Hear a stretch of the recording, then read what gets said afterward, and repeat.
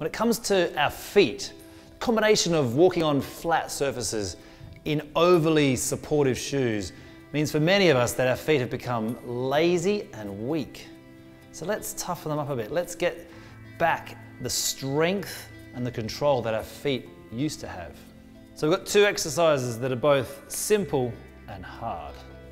Firstly, ducks. We're going to take our heels, touch them together, spread our feet as wide as our hips will allow us, and we go from a collapsed foot onto our tiptoes as high as we can go, turning our feet out and down.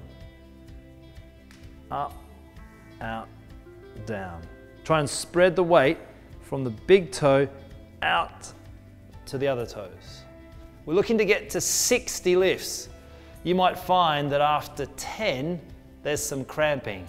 So stop, walk around, let the cramp clear and come back. You might also find that you can only get to 30 the first couple of weeks. That's fine. We want to get to 60 gradually. The second position is what we call pigeons. Toes are touching. Heels are out as wide as we can get them, and it's exactly the same.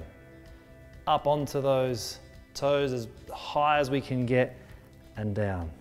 Looking to reach up, set our foot as high as we can. We're shooting for 60 pigeons and 60 ducks.